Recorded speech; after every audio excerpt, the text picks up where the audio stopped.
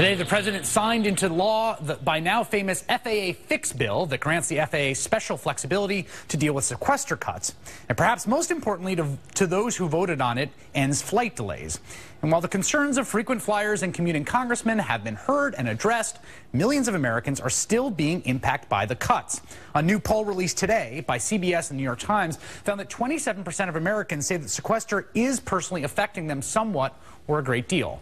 That's a huge number of Americans whose lives are being directly impacted by the sequester, and we're only a month and a half into this thing. And when you scratch the surface of the latest polling a little bit, you start to see a very real, measurable difference in how people feel about the sequester depending on how much money they make. 39% of Americans whose annual household income is over $100,000 a year say the sequester will hurt the economy. That's compared to 49% of people whose annual household income are less than $100,000 a year who stayed the same. This gulf in public opinion, which I think is just starting to grow based on personal wealth, is of course at the heart of why the first bill out of Congress to deal with the effects of the sequester was a frequent flyer bailout bill.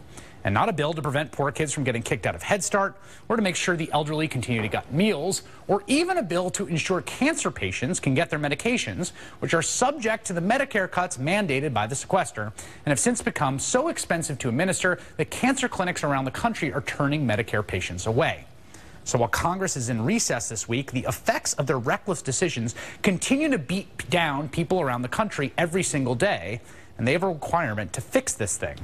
What the GOP wants is for people to accept the normalcy of a post-sequester world as the status quo, and we here refuse to do that. So, joining me tonight, Rose Gerber. She's a director at the Community Oncology Alliance and a cancer survivor herself. Rose, thank you for joining me. Hi, thank you, Chris. So you were a survivor yourself? Yes, I am. I'm actually a 10-year cancer survivor. In fact, tomorrow I'm actually seeing my oncologist as part of my follow-up.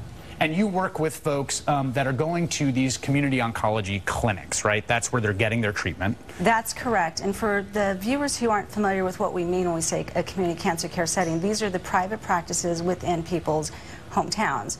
So this is where the majority of cancer patients are treated.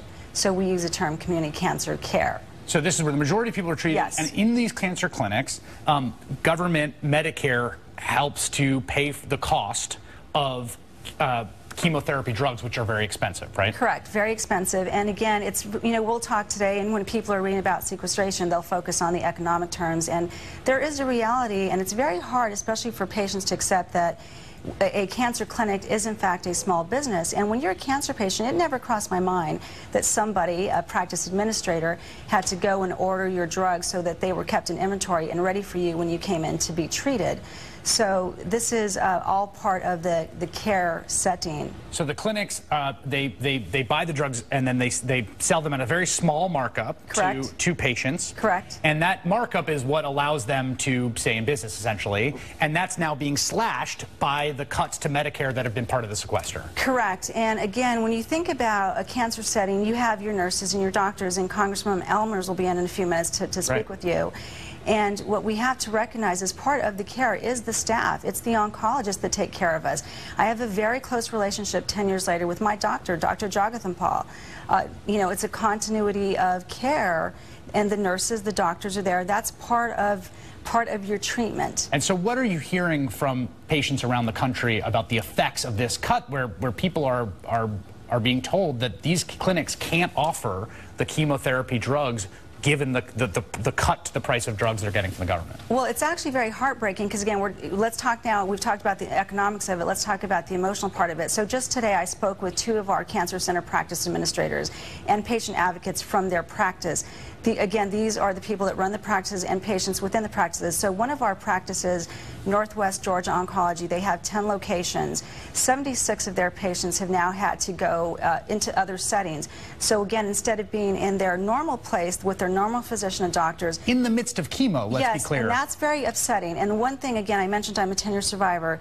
I can remember what it felt like it was yesterday. You were so vulnerable, you're so upset, it's the worst time of your life. No matter what you're portraying on the outside, your heart is breaking. You could be a single parent, you can be, in this case we're talking about a Medicare age population. Right. Wherever you're at, it is one of the most unsettling times in life. But if you have that care, you have a doctor or a nurse that cares about you. And now that's disrupted, and you have to go somewhere else. And not only go somewhere else, let's really think about what this means. You know, I spoke to another practice administrator in Salt Lake City. She has an 82-year-old patient, a lymphoma survivor, who now has to travel 62 miles.